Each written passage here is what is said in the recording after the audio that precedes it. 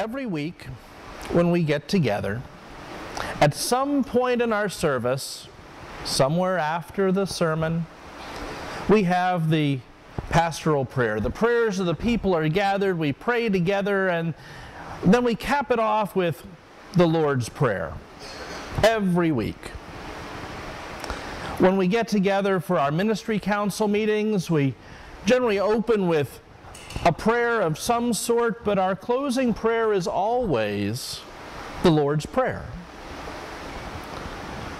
At the hospital, when I visit with our patients, I pray with them more often than not. And a lot of the time, those prayers move into the Lord's Prayer. It's a prayer that we've learned since we were Sunday school kids. At least I trust that that's true. Now, when I was a Sunday school kid, the church that I was growing up in did not pray the Lord's Prayer. Those Baptists, they had a certain visceral reaction against any prayer that was a set prayer. The only prayers that counted, so it was said, were the ones that you made up right on the spot. Which means that in the United Church of Christ, where we have a prayer of confession and we have a prayer of invocation and it's all printed in the bulletin, there are those folks out there from my home tradition who would say, that ain't real praying. But the reality is that any time our hearts reach towards God, whether it's our own words or words that someone else has written, or even a prayer that just goes, that's real prayer. Because prayer is our connection. Prayer is what draws us together with God's Spirit. This week in our reading from Luke, we hear one version of the Lord's Prayer as presented in the Gospels. This past week I was reading John Dominic Crossan's book, The Greatest Prayer, rediscovering the revolutionary message of the Lord's Prayer. And it's not a big book, but he breaks it down line by line by line, reflecting back and forth on what was going on in Jesus' social and religious world, and on this prayer that Jesus crafted that comes straight out of the heart of Judaism, that is a gift, as Crossan says, to the whole world through the person of Jesus. For Crossan, this prayer of Jesus is a revolutionary manifesto, but also a hymn of hope that not only announces the biblical God's call to justice, but that also commits us to the work of God. For Crossan, just like the prophets before Jesus, prayer and justice are presented as two inseparable sides of the same coin. So let's take a look at this prayer that we know so well. Father, our Father. This is one of those great words that carries two radically different feelings that go with it. So often, we think of God as Father as though that were the only official image for God we could have. Yet Scripture is full of others. God as rock, as cloud. God as mother in other places. But we find Father being the word that Jesus uses here. It's an echo of the Aramaic word Abba, Daddy. It's a very intimate word. It's not that father that has distance. It's emotional, it's connected. It is, of course, also sexist. Got to admit that. But in Jesus' world, in the first century, when Jesus was teaching his followers how to pray, the world was less just than it is today. The mother in a household didn't have much in the way of power. She was the property of her husband. And so for Jesus, trying to convey this sense of connection, of love, but also of power, Daddy was his go-to word. If Jesus were praying today, he might choose a different image. Crossan suggests that the image that works best is possibly householder, which doesn't have a whole lot of emotion to it. But if you think about the father in the first century, the one who was in charge of the household, who in a way ruled over all the family members, but also the servants, who was responsible for caring for the livestock, who was responsible for taking care of the family business, that role of householder is something that maybe makes sense. The provider, the one who cared for all of those that were under his, yes, his, authority. So Crossan posits this image of householder. And then he moves into the rest of the prayer. Hallowed be your name. God's name. Something that we talk about, but sometimes I don't think we know what we mean when we say it.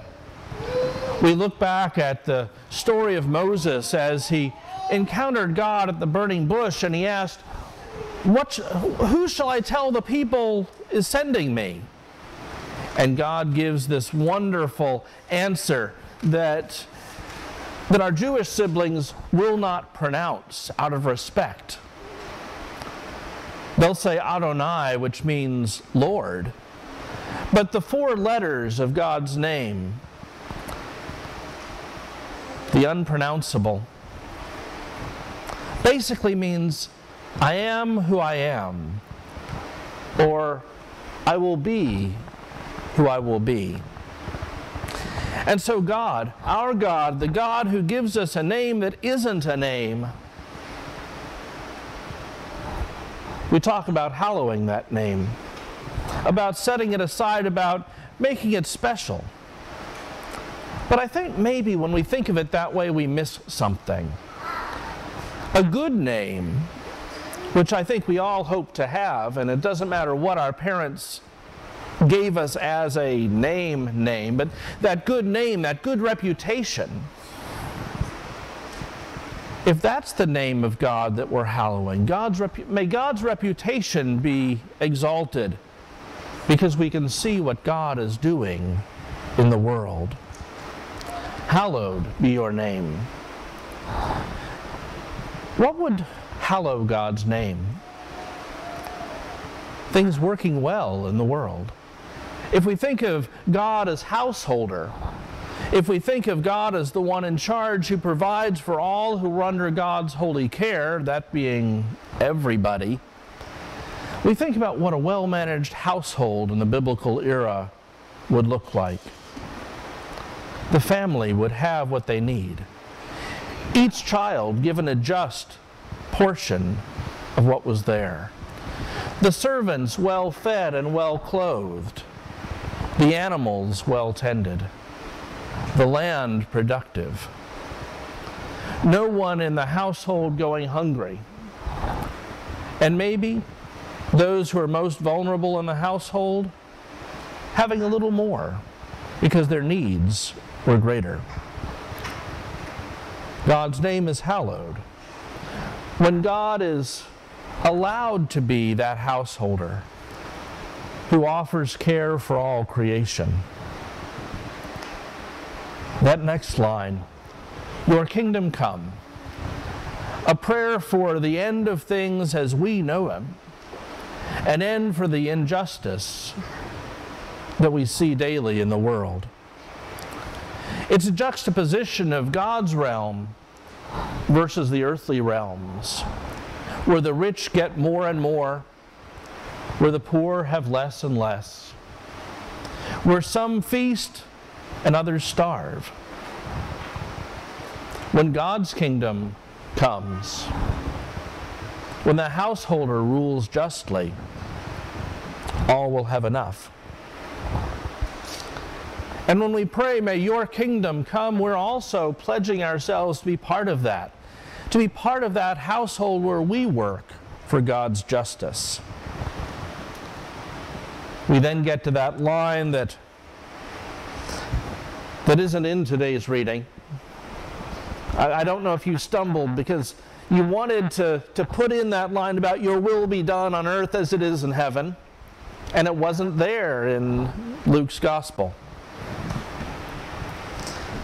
Well, if you happen to look in Matthew's gospel, you can be happier.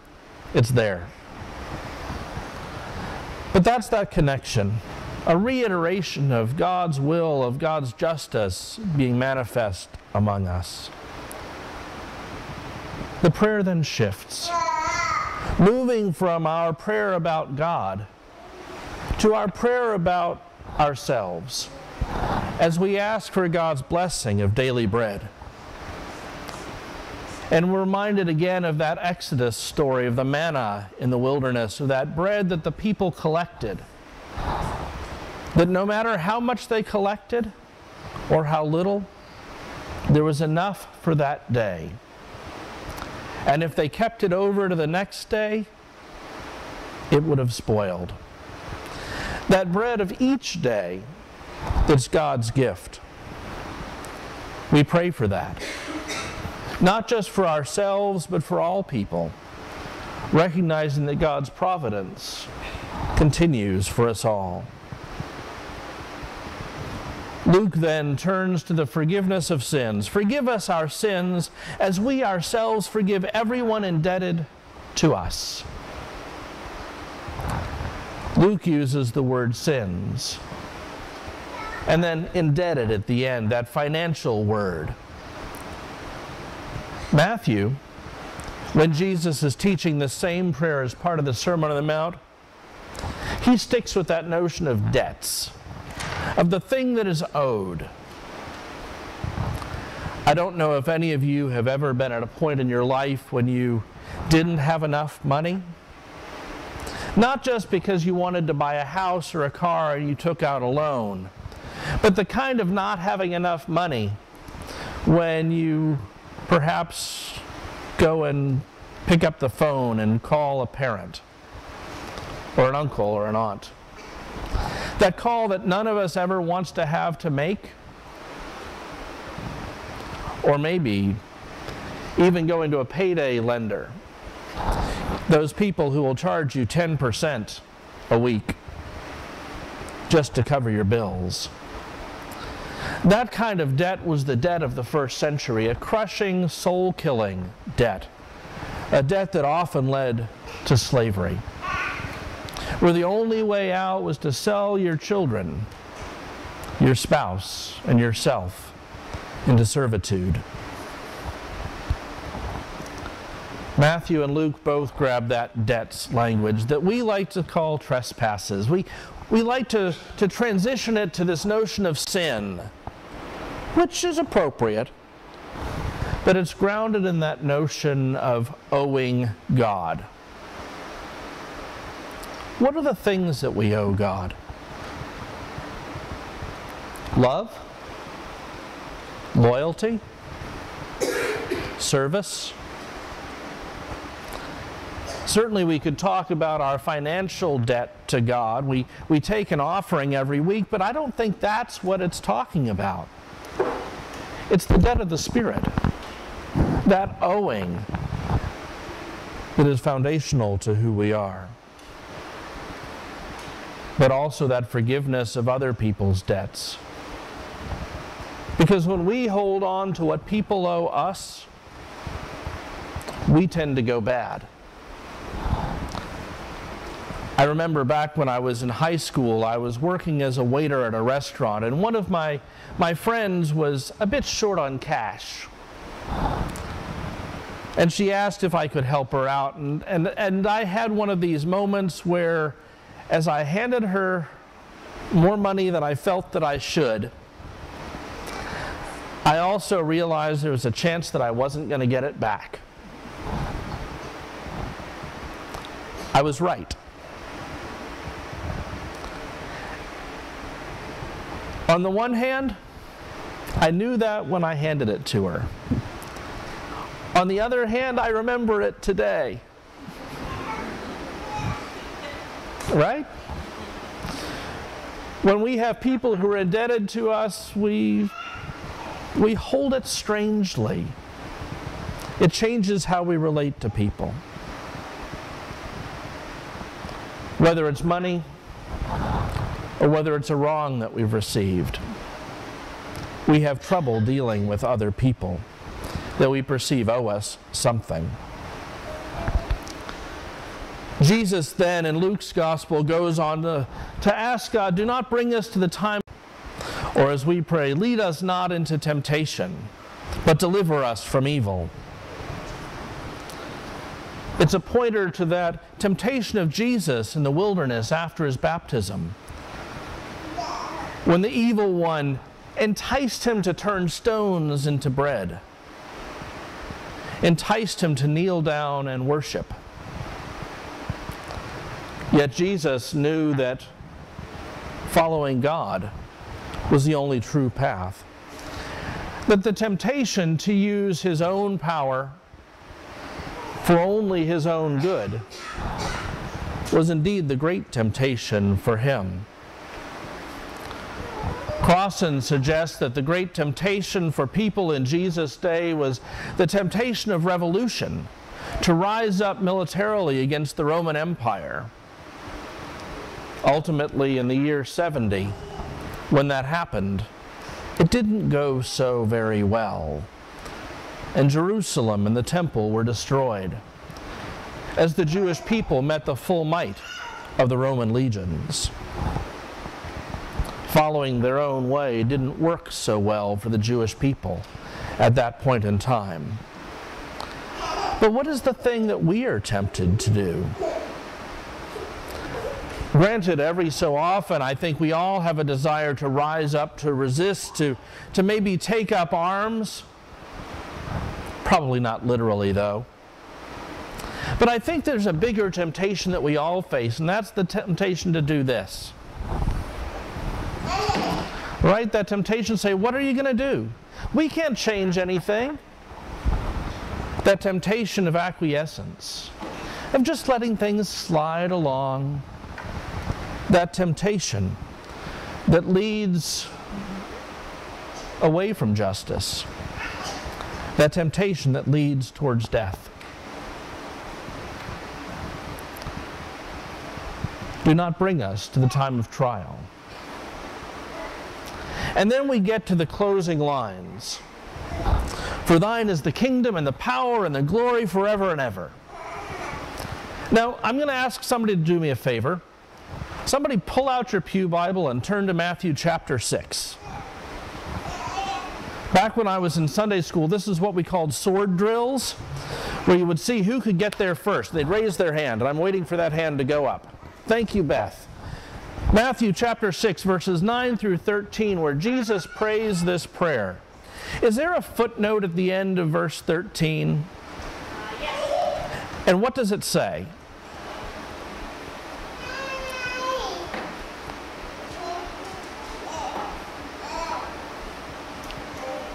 The print's tiny, I'm sorry. Does it say something like other ancient authorities? Yeah, that's right. Other ancient authorities add in some form, for the kingdom and the power and the glory are yours forever. Amen. Okay, because that text isn't there at the end of verse 13. It's in a footnote. And this is one of those strange things that happens in our Bible, where the oldest texts that we have don't include certain things. That ending that we Protestants love to put on the prayer is one of those. It shows up in some variant texts that when they were compiling different versions of the Bible, some copyists, marked it down. But it doesn't come from Matthew. It doesn't come from Luke. And our Catholic siblings, when they reach the end of the prayer, they stop. We Protestants keep going. We include that extra stuff. Just thought I'd mention that for fun. That's just a bonus. But there's some things about this prayer that we should hold on to. Not just the data points, not just the breakdown line by line of what this prayer means and how it connects us to God, but the notion that the prayer is always communal. It's not my Father who's in heaven, it's always our Father. It's always a prayer for all of us. Give us this day our daily bread. That realization that when I have my daily bread, if you don't have your daily bread, we got a problem. And the problem is probably with me. Because our responsibility to live as part of God's household means living as part of God's household. The prayer focuses on God's justice and our participation in it. The reading then morphs a bit. We move away from this prayer that Jesus teaches into a little bit more on Jesus' teaching on prayer. As he tells this parable of knocking on a neighbor's door at 2 o'clock in the morning.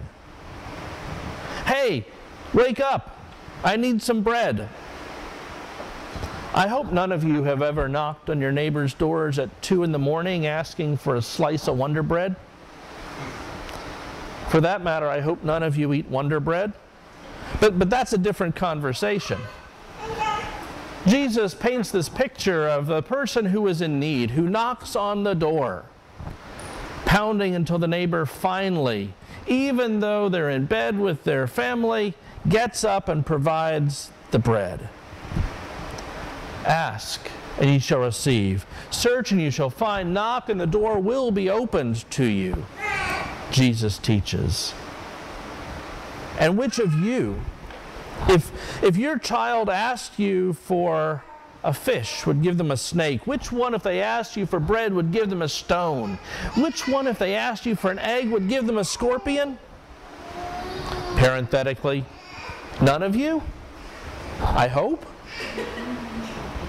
Unless they, were snake collectors and asked for the wrong thing because they were confused.